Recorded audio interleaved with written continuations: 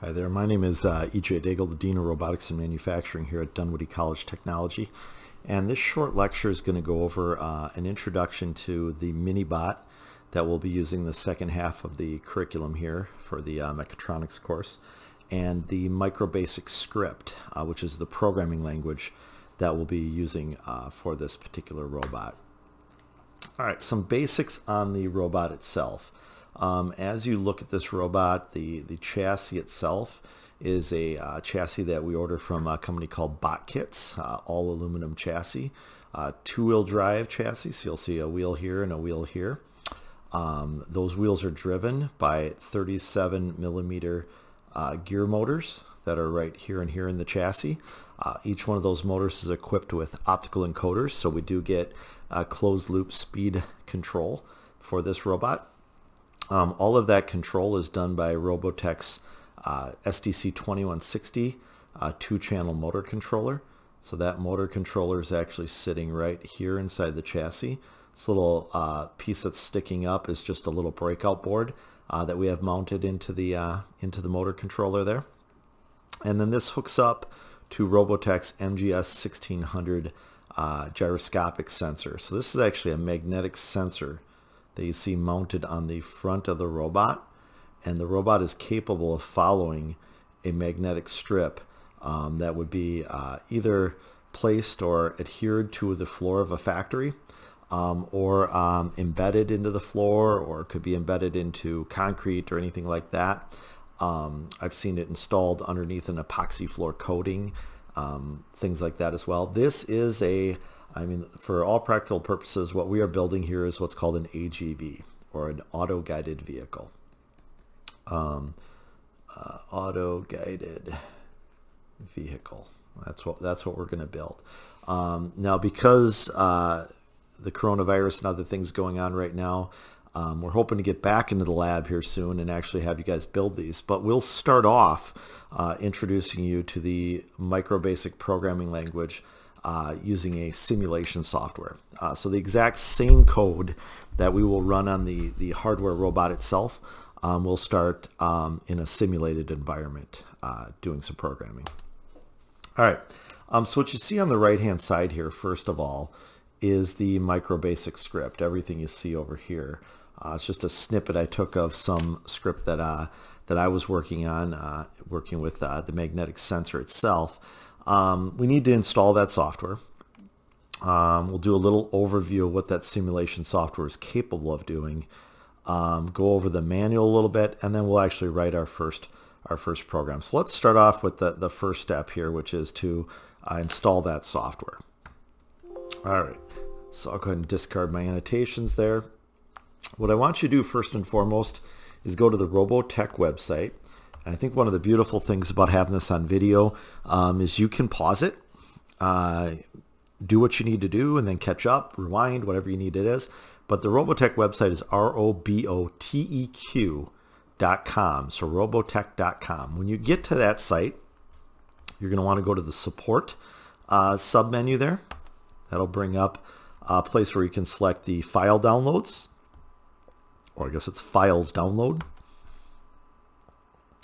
That's going to take you to a separate site. From this site, you can get all of the firmware, software for the various motor controllers, some of the software for the different sensors and firmware for the sensors, some of the utilities for the different things. If you scroll way down, well, actually all the way down to the bottom, it's not the very bottom, but a little bit up from the bottom, you're going to see a software package called Robo AGV Sim AGV Simulator. So this is an auto-guided vehicle simulator using the MicroBasic script. So what we're going to do is we're going to click on that. That's going to download the zip folder. You'll see the zip folder down in the bottom left of your screen here. You can go ahead and click on that zip folder.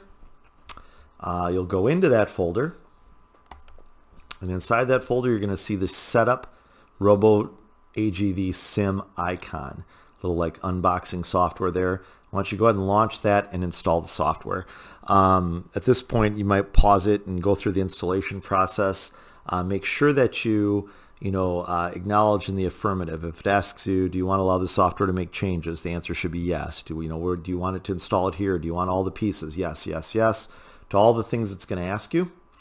Once you're done installing that software, you're going to get an icon on the desktop of your computer. All right, I'll bring that up real quick here. So it's going to look like this. It's going to be Robo AGV Sim. That's the icon that we're looking for. Once you have that up and running, we can start to work with that. Let me just go back to my PowerPoint for a second. So first step, download and install the AGV software. So now that you've got that software installed, you can open it up. So let's go ahead and open that software up and just take a peek. What you're seeing right now is, I'll just give you a real quick kind of lay of the land here. There's a lot of pieces to this software. You're not going to be able to do some of the things that I'm going to do right now. We're going to build up to those. We're going to start off very basic and build up to those as time goes on. So to start off with, I'll just show you what this is capable of and why we care.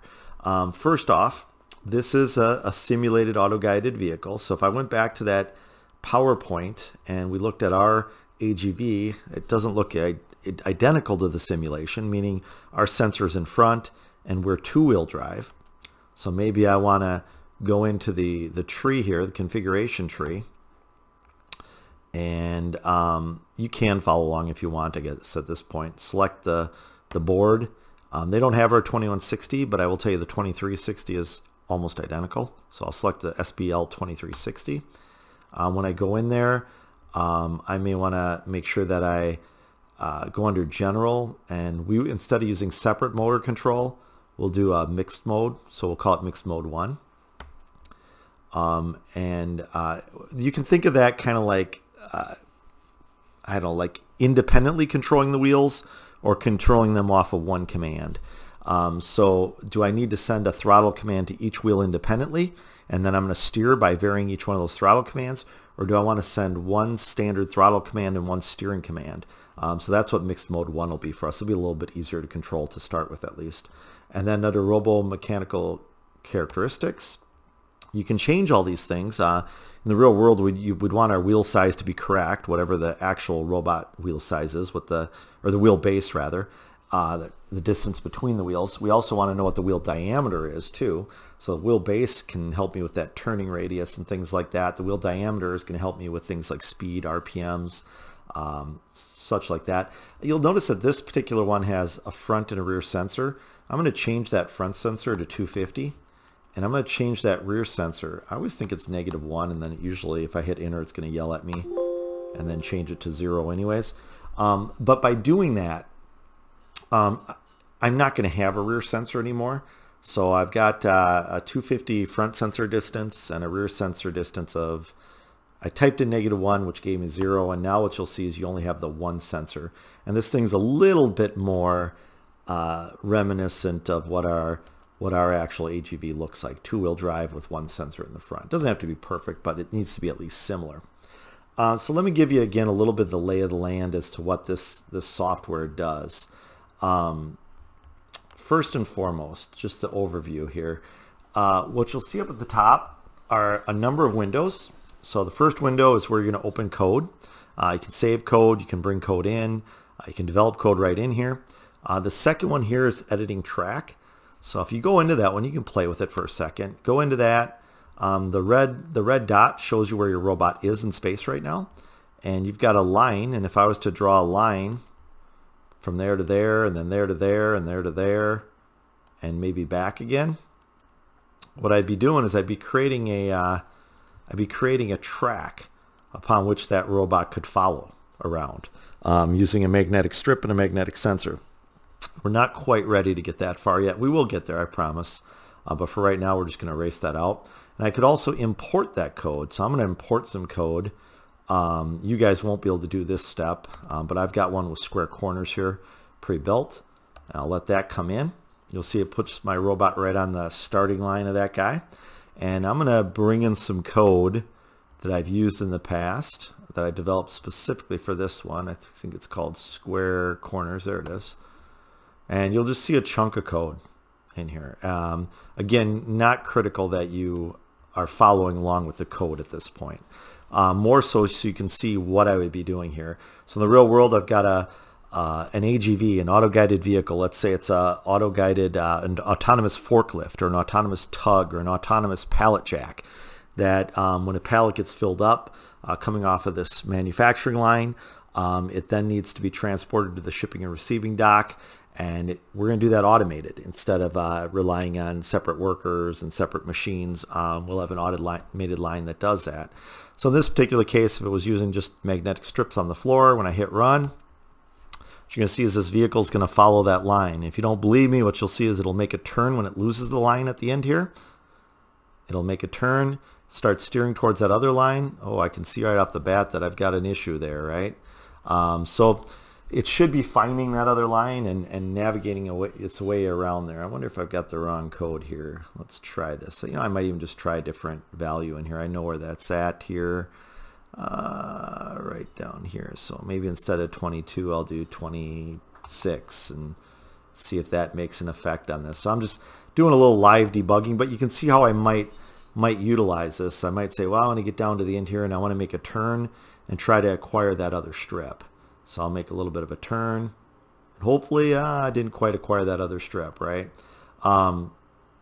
So you can see what we're going to do with this as we're playing with it over and over again, trying to get it to do different things. I'll hit 35, hit save, and hit play again, and see what it does this time as it's going to navigate around. See if it gets a little further. Hoping it turns a little further this time.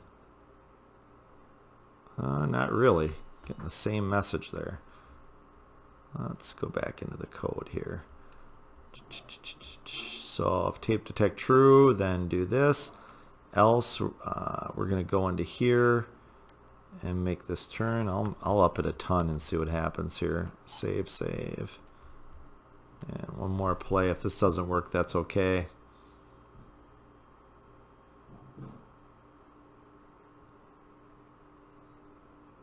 Oh, we definitely got a bigger turn there, didn't we? Now you see I've reacquired that line and I'm going at the other side there, and I have no idea if I'm going to require any of these lines, so don't pay too much attention, but you can kind of start to see my thought process as I'm building this code. I would tell you it'd be a little better to go at that distance until you acquire the line instead of trying to pick it up at an angle like this particular chunk of code was working on. So anyways, but that's the whole goal, is just to kind of show you. I can always reset my model if I want to play it again and start from the beginning. I just hit reset and go on. So this is the type of stuff we'll be able to do with this AGV simulator and the AGV technology, and then the physical mini-bot itself that we'll be able to explore. All right, so that's not the code I want to write right now, though. What I want to do is I want to start off with some new code. So I'm going to go to new, and this is where I think, let me just see where we're at in our PowerPoint here. So we've downloaded, installed, we've given you a basic overview of the software. Oh, here's what I want to do. I want to get everybody a copy of the MicroBasic scripting manual too. I found the easiest way to do that, actually, to find the MicroBasic scripting manual, is actually just to bounce out of here, go to Google, and instead of doing it in Robotech, just type in MicroBasic scripting. I see I've typed it in there before, manual. As soon as you do that, the first thing on the list under MicroBasic scripting manual is going to be the MicroBasic scripting manual. I highly recommend opening that up and downloading this document, the MicroBasic scripting manual. I keep it in a folder on my computer that I call it MiniBot Fun, but you could put it in your mechatronics folder, and you'll want to download that MicroBasic scripting manual and put it in there. The reason why is, let's say as an example, you're trying to figure out how to use a for next loop. So I might go into the scripting manual and just type in the word next. Oops. Do a quick Control F for the word next. And I can see the for next statement is on page 22. So I'm going to go down to page 22. And I think I know how the for next loop works, but I'm not positive. So I'm going to drill into the documentation here. And I can see the for next statement on page 22 here. And it gives me both a traditional model of the for next loop, which it says it is not recommended. But then it gives what's called the C style. I didn't know there was a traditional style and a C style. I just knew for next loop is all I did. In this particular case, it tells me what to do. It says, okay, for some variable equal to something. And so I could say, an integer equal to 0. And while that integer is less than 50, let's say, I want to execute this chunk of code, right?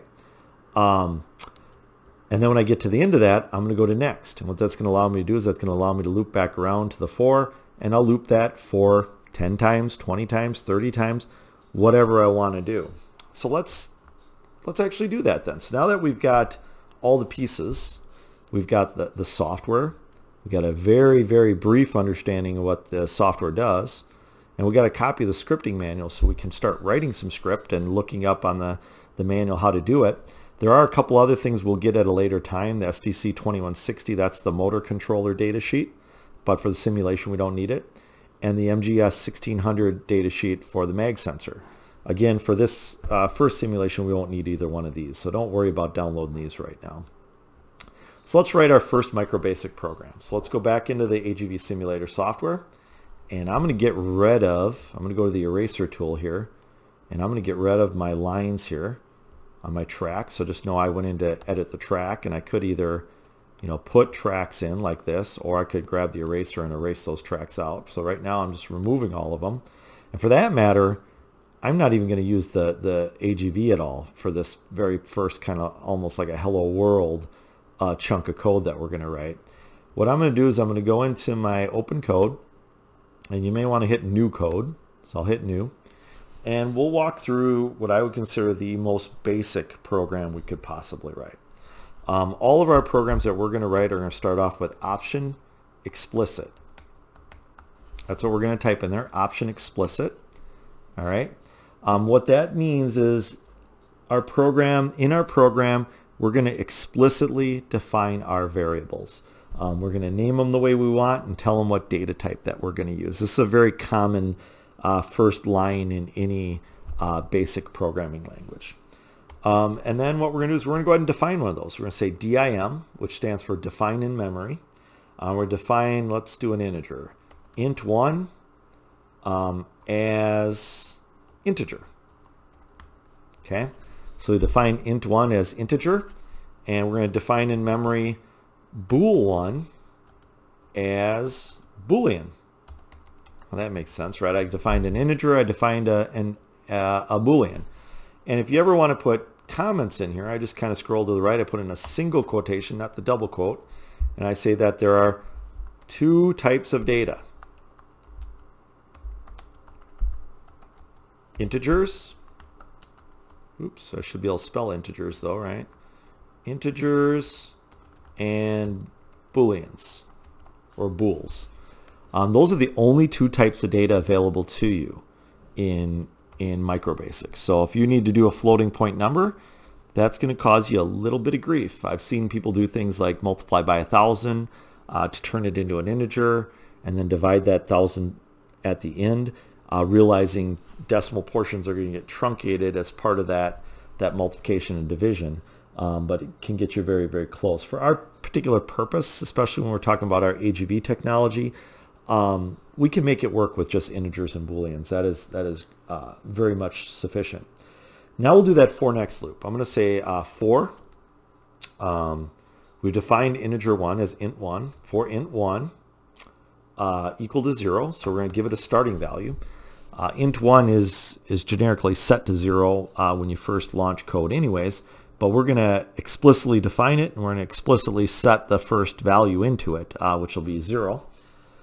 And while, I will tell you it's very common in programming to start a statement off with a lowercase, and when I want to separate two things or two words, and while we'll have an uppercase W. So and while int1 is less than 25, so for integer 1 equal to 0, and while that integer is less than 25, I'm going to do a chunk of code. And I'm going to do dumb things with this code. I'm going to say wait 100, which I'll put a comment over here so we know what that means. It means wait 100 milliseconds. So that's what the wait function does, the number of milliseconds. You don't have to have a space in there. I don't think it hurts anything. And then we're going to print int1. So this is the silliest, it's kind of like a hello world. This does almost nothing. I'll put a couple spaces in here so we can look at it. Normally I wouldn't have spaces in here, but for the purpose of us kind of separating what's happening out, I'm going to print to the consoles. What this is actually going to print to the console. I'll mention that, print to console, the value of int1, and then we're going to define next. And what next is going to do is going to take me back up to my for loop. So as I start out at int1 equals 0, I wait 100 milliseconds, I print out that 0. The next tool does two things. It's going to increment the count in int1, and it's going to bring me back up here. So this is going to be my it's essentially what's going to cause me to loop. Causes loop and increments int1. It's worth noting, when you're writing code, you're not going to need to put these comments in. I'm only doing that because this is our first chunk of code and we've never done this. So let's see if it works. Let's hit build. So I hit build, I get no errors, no warnings. That's a good sign. I can then X out of that and I can run my code. Now it's worth noting my AGV is not doing anything because we haven't told the AGV to do anything. When I run it though, look what it does down here. It actually counts. If I hit recycle or reset, it counts from 0 up to 24. Now that may be a little bit hard to see because it's kind of clustering all those numbers together, but when you do it, you can actually see it counting from 0 to 24. It might be easier if we were somehow able to put that on a new line, and guess what? We can do that. So where it says print int1, I'm going to put a comma, space, quote, /n, quote. And what that's going to allow me to do is that's going to allow me to put that onto a new line. So I'll hit build, no errors, no warnings. I'll hit run, and now it goes vertically from 0 to 24. And you might say, well, I thought we said it was going to go to 25. Well, it did. Remember, it started at 0, and it did it as long as I was less than 25. Well, 24 is less than 25. So I wanted to go 26 or 25. I might say less than 26. And we go less than 26. I don't need to save it. I can just go into it. Now it's going to go down to 25. Or I could do less than or equal to, something like that. So that is the most basic of basic things I can show you in MicroBasic. So for this first lesson, prior to starting your what I would call your homework, or us even getting into our main part of the lecture series here, for this first video, please go down, download the software, get it installed, and make sure that you can at least write this very trivial chunk of code here so that you can make it work. And then once you have that going, you will be ready to go on to the second video lesson where we'll actually do something a little bit more interesting and talk quite a bit more about the MicroBasic script. Let me look at my notes here. We'll get into some of the details as to how the language works, how it compares to some of the traditional programming languages, the data types and the limitations of the data types, timers, waits, the different conditional statements, looping statements, and continue to write some more code as well. So with that, I'm going to go ahead and stop this video. And please feel free to get a hold of me if you have any questions or any trouble downloading or installing the software. Thanks.